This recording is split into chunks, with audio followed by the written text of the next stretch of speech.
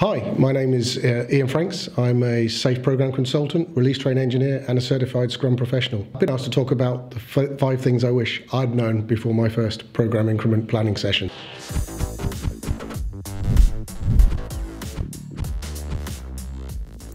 The first one is going to sound obvious, but is actually probably one of the most difficult to do, and that's the importance of getting a good night's sleep the night before. The irony is that's the hardest time to sleep. Your brain will be buzzing, the adrenaline will be flowing, but you are going to be stretched to the limit and in demand for the next 48 to 72 hours, depending on how you're doing your PI planning. So make some time for yourself. Try to give yourself some time to get some rest, and similarly after the PI planning event you're going to sleep well, so think about what you're planning to do at the end of the event and how you might want to celebrate it, because you're probably going to fall asleep by 9 o'clock in the evening. So that's certainly something that you need to take into account before you do this. And the final thought about that, although you're going to be very tired and you're going to be run really hard for a few days, it's also one of the most rewarding things you'll ever get the chance to do. I still look back fondly on one of the first PIs I ever did, where a young lady came up to me after the session and she said, "Thank you. I've worked here 20 years and it's the first time I've known what the other teams are working on." So do it, and do it well. Another thing that is important to consider is the alignment between portfolio and program. No matter how much work you think you may have done, the importance of the vision and the roadmap to make sure that your program leadership are aligned both before and during the PI planning event cannot be emphasized enough.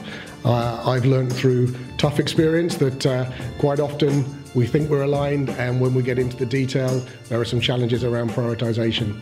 And even though you may have gone through a WSJF session and you may have come out with your priorities based on weighted shortest job first, you may even have taken time to do a management review and overlaid some of your priorities and taken account of the real world that may be less prone to the pure economic decision, you're still going to find potentially that there are going to be some challenges, and when you get into the meat of trying to work it, that's going to be a real challenge. So any effort you can spend there, any time to check and recheck and get your product management team aligned is not wasted time by any means.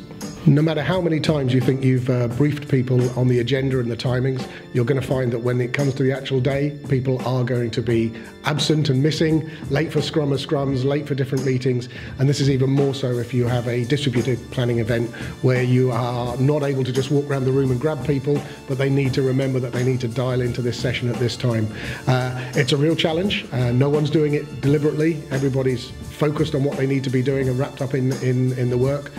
My recommendation is, if you can find a way to have a runner, if you like, or somebody who's your sidekick throughout planning, who can just round people up and allow you to focus on the task at hand, or go check, get people ready just a few minutes before those meetings, it's a real advantage. So if there's somebody who can be working alongside you, that's something I would really encourage you to try and find, just to have somebody to help you with those things. One of the other things that you'll need to consider is no matter how much time you think you've tested any of the technology and any Skype calls or microphones in remote offices, something is going to fail you on the day. You are going to find that one of the pieces of equipment, and it'll probably be the least thing you expected, like your laptop will suddenly decide to freeze or something, but you're going to get undermined. So be prepared for it. Don't panic. And again, this is another opportunity where having a runner or a tech support person on hand is really helpful and almost key with a bigger event that's distributed, because you're really going to need some of that help. If you've got multiple locations and if you can afford the investment or the support level, then somebody in each of those locations to help you cope with any technological failures, because you can guarantee that something, the least thing you expected, probably the thing you tested 5 times, is still going to be the thing that trips you up on the day. Finally, I can guarantee that the one thing you're going to get on your retrospective, and not just on your first PI, but on every PI, is going to be a comment about the food, the coffee, the lunches, the teas, the refreshments, the sweets that were or were not available, and the snacks.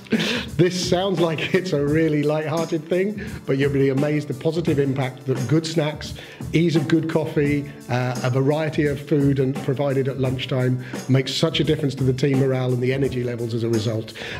Some time given to that. Don't think of it as an afterthought. Don't think I'll just order the usual 25 lunches for this room or whatever. Try and do something that gives a bit of variety each day, because you'll be amazed. It does really make a big difference. So that'd be my top tip.